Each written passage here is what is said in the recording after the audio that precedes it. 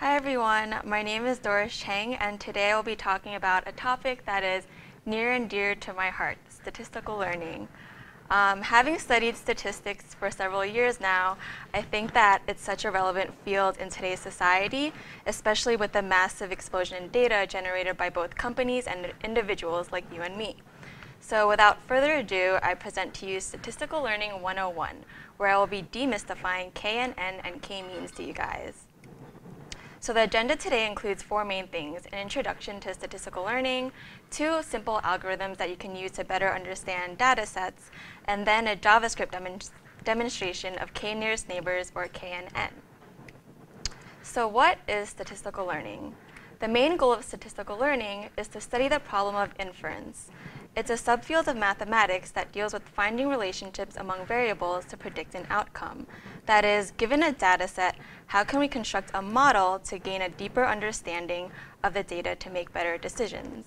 So in the example model on the left, we want to approximate the mapping function so well that when you have new input data x, you can accurately predict y. So why is statistical learning important anyway? As I mentioned earlier, we currently live in a data-driven world. Whether it's from communicating via social media or simply using our GPS-equipped smartphones, we're generating data everywhere we go. In fact, 90% of all data today was created in just the past 2 years. That's 2.5 quintillion bytes of data per day. So this is where statistical learning comes in. Statistical learning helps us make sense of all this data, and we can leverage our discoveries to make better decisions. For example, it can help us with classification problems such as image recognition, like Facebook's auto tag feature where you upload an image with friends. It can also help us with prediction problems.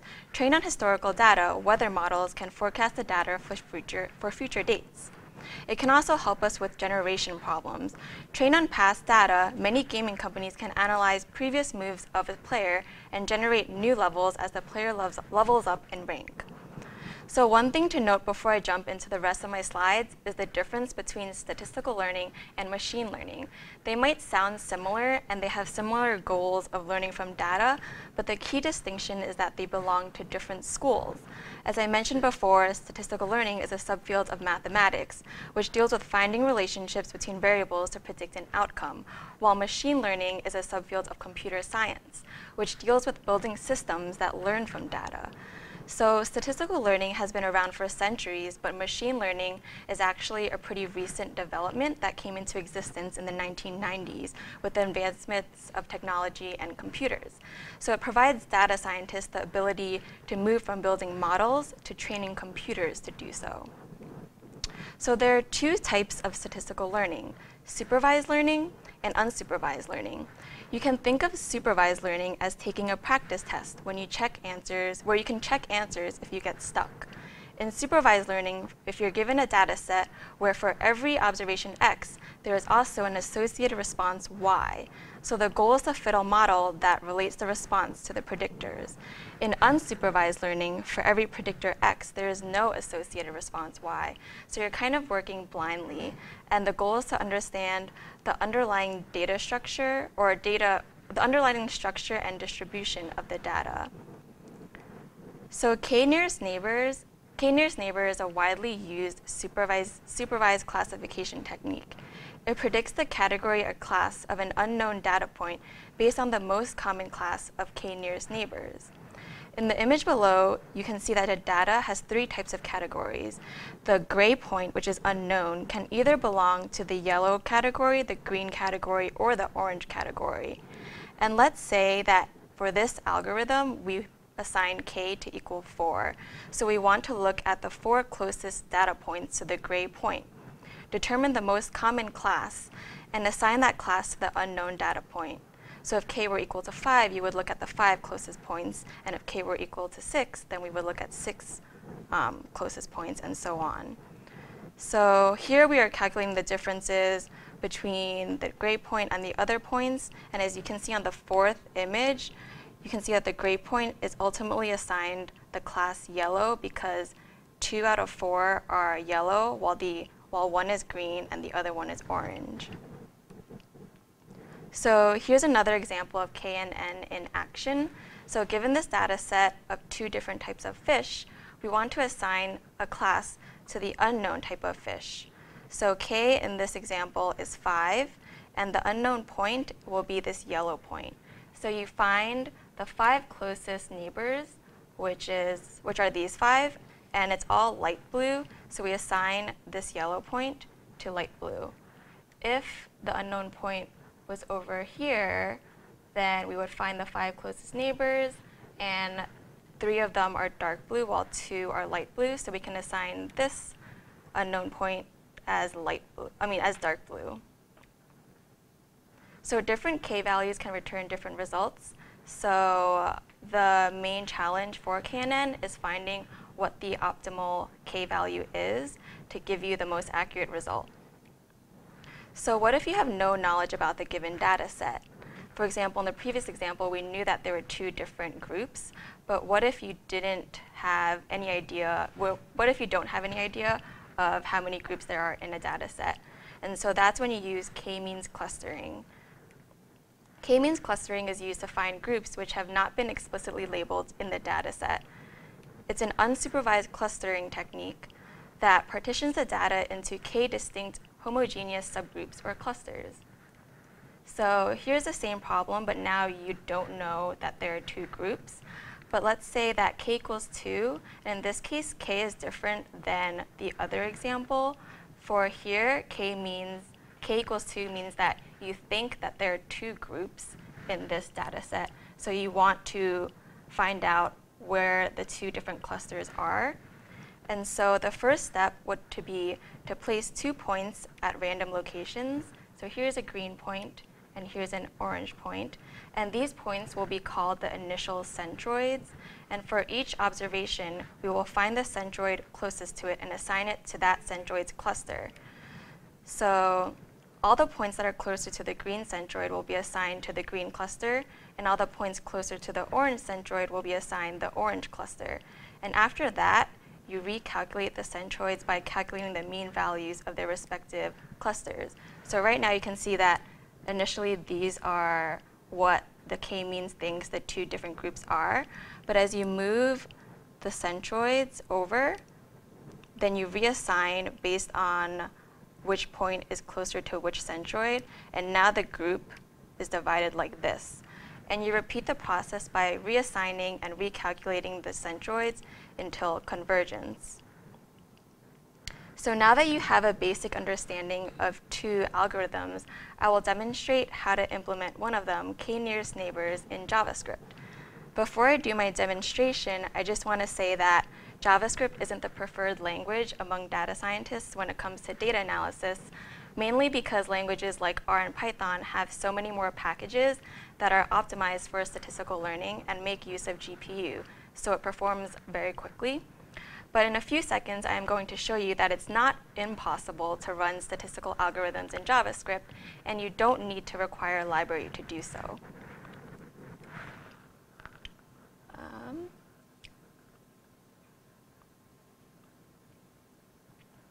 So this is my code, and this is the data that we are going to be analyzing. This is a pretty famous data set that a lot of people start with to analyze or begin statistical learning with. And this is the iris flower data set. It has 150 observations, and basically we're going to run KNN on these 4 different x variables: sepal length, sepal width, petal length, and petal width. And this is the y variable, so this is the type of flower or iris that this observation is. So I'm going to run this KNN algorithm on 147 observations, and I'm going to try to predict 3 different points. I'm going to try to predict this type based on these values. So here are the steps of my algorithm. First, I'm going to push each point from the data set into a node list. So each object in the data array will be, so this object will be converted into a node. Then I will pick the k value to run my KNN. Then I will measure the distances between the unknown point and every known point. sort them from smallest to largest, find the k closest neighbors to the unknown point, and then determine the type of the unknown point based on the most common type of its neighbors. So here's the node constructor that will represent a single observation from the data set. So it just iterates through the keys, and ultimately it would kind of look something like this. For an unknown point, then I would say that this type is false. This is the node list that will hold all the different nodes, and I just added some of these methods onto the constructor. And so here's an add list where it takes in a new node and it'll push it onto the node list. And this assign unknown function, I think, is the most important function that will basically guess the class of unknown node. And so basically what this is doing is, first it'll calculate ranges, which will normalize the data points and adjust for discrepancies. Then it'll look through each node to see if there's an unknown type. And then it will push all the other values or other neighbors into a neighbors array. And then for each unknown node, it'll calculate the node's distance to every other node that has a known type. It'll sort these distances, and then it will ultimately console log this class of node. And so these are just the calculate ranges function. This is the measure distances. This normalizes the values. And then this is the sort by distance. It basically takes two inputs and it returns the distance between these 2 points. And then this is my guess type function. And basically, when I run this function, it will output this, and it'll say that for example, this would be k equals 4. It's looking at 4 closest neighbors, and it's saying that one of them is type iris and setosa, one of them is iris virginica, and the other one is iris versicolor. And it says that 2 of them are actually belong to this. So we're going to classify the unknown type as this type.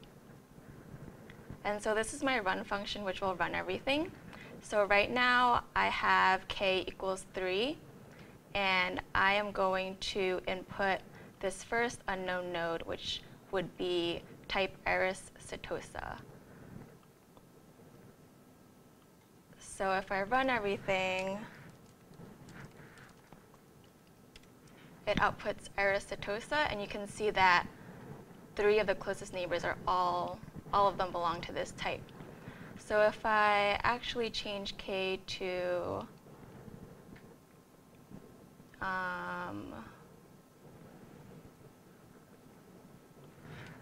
50, we can see and input this new data point. So hopefully it would output iris versicolor.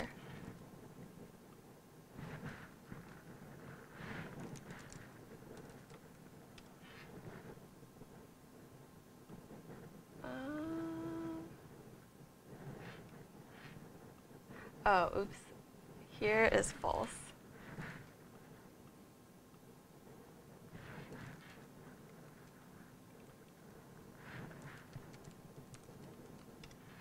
So now it's saying that 42 of the neighbors for this point is iris versicolor, while 8 of them is iris virginica. So therefore, it correctly determines that this unknown node is actually iris versicolor. And when you try to guess this type, iris virginica, and let's put this type false for unknown, then you can see that, oh, I guess that means since it's 25 and 25, it's not the optimal k value. So let's change it to 10. No, actually 11.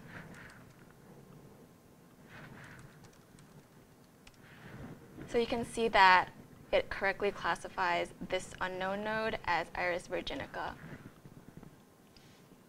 So that is the end of my demonstration, and hopefully you guys learned a lot about KNN and k-means, and if anyone tries to tell you that you can't actually do statistical learning in JavaScript, you can prove them wrong. Thank you.